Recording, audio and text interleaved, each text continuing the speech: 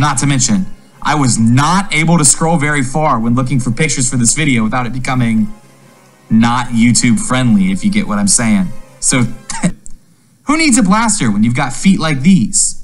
And let's not even mention the internet's reaction to Tom Hiddleston. Plus, that whole spirit possession because a child was murdered sure does build up some pent-up anger. But out of games, you guys do not have to keep drawing this bear sexy. Like, I don't think you understand how many sexy pictures of this stupid bear I had to look at. I mean, I literally had to do research and stare at this stupid, sexy bear for hours. You guys will literally simp over anything that has limbs and eyes, huh? Even this sexy, haunted, mangled piece of children's equipment. You guys make me sick. But still nothing to write home about. Yet. Because in the end, it's not about crits or fails, win or lose, player versus DM. It's about friends and fun. And the shared moments that make us thankful for the adventures we've had together.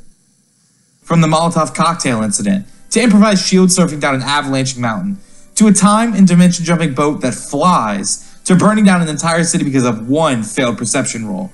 Those memories are irreplaceable, and those friendships last a lifetime.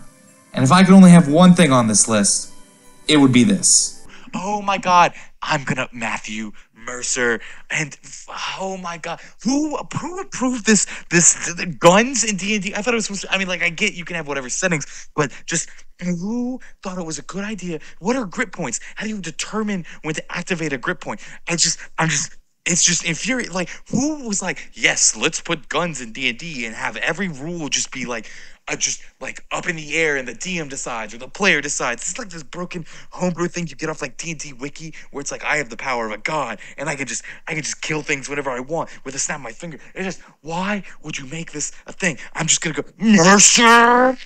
Oh, no, this can't be. What about the way of the Four Elements monk? I mean, that's exactly what he is. It's like literally what Aang does.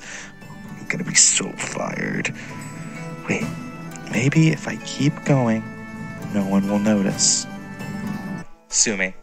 Where the only rule is that there are no rules. But he's not the sharpest puggle in the parade. Oh, by the way, there are no bears in Sonic. I don't know how that's possible. I mean, I seriously can't believe there are no bears in Sonic. There's Big the cat, there's an alligator, there's hedgehogs. I mean, come on.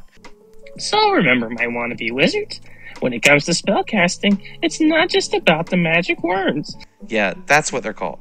Yes, it's a weird name, so I'm just going to call them Gray Smurfs, okay? That's right, I'm calling it here. He's not actually dead, okay? He's faking it. He's just waiting for the perfect time to pop out and tell me, I mean, Riley, that it's all okay. And maybe your imaginary friend isn't really gone, because what would it mean if you shut out your childhood? He can't really be dead. He can't be dead. It's not real. He's always so busy needing to save the princess, to save the kingdom, to save Toad, or whatever else Mario needs to do. And he needs to get around quick. It's always about Mario, never Luigi, you know? Without Luigi, Mario would be nothing. He's a screw-up, and Luigi has a good head on his shoulders, but is too loyal to do anything about it. Heck, he even used his last one-up, in the form of a Revivify, to save Mario. But what would Mario do?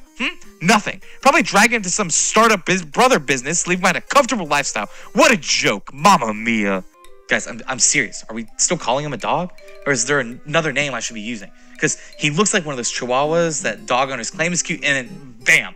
You know, it's just hideous. Wow, I can't believe it's been a year already. We here at NaturalOne just wanted to say thank you for all your continued support. We really didn't expect it to take off like this, and we're really excited for the future. I mean, we just hit 500 subscribers and a handful of videos over 1K views, and we've actually had one that's almost at 10,000. We're excited for all these future projects we have working on behind the scenes, and we hope you're as excited as we are. So keep up the comments. We really enjoy reading them. Keep liking and subscribing if you enjoy this kind of content, and share it with your friends. It really means a lot to us. Again, we really appreciate all the support you've shown us along the way, and we hope this coming year is as good as the first. So that's all I really have. So I guess, as always, keep those dice rolling, and we'll catch you on the flip side.